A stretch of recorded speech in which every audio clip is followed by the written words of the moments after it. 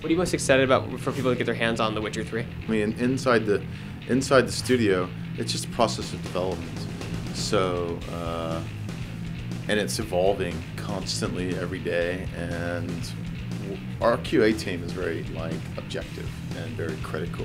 And if they don't like something, they say, okay, this pretty much sucks. So I don't know. 3 months ago, it's like, this sucks. We don't like it, and we just keep. So our design team, our game design team, will build something, we'll iterate on it, and our QA team will basically attack it and make sure it's fun, and get back to the design team, and that just happens like every day. So it's and now honestly, the QA team's like saying, it's getting pretty good. So that's a good sign. What are some of the challenges when making literally such a massive game, especially on next gen?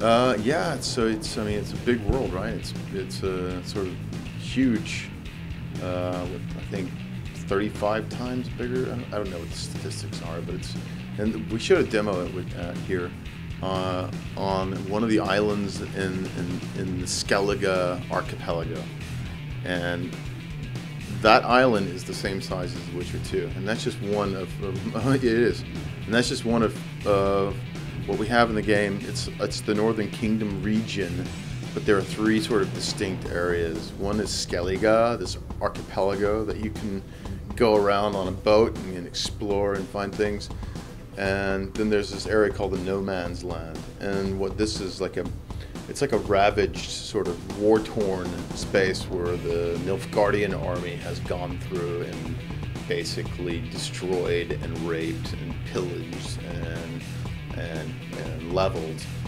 But there's remnants of villages and humans there, and there's roaming monsters. So that's another area.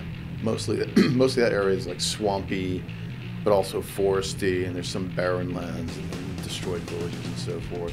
And then the third major area is just sort of massive, sort of cosmopolitan city called Novigrad, and it's kind of a free city. So it's like, imagine Amsterdam, I don't know, 500 years ago, or even 1,000 years ago, or imagine like Free City in Copenhagen. So it's a free city, unbound by, unattached to any kind of bigger state government or something.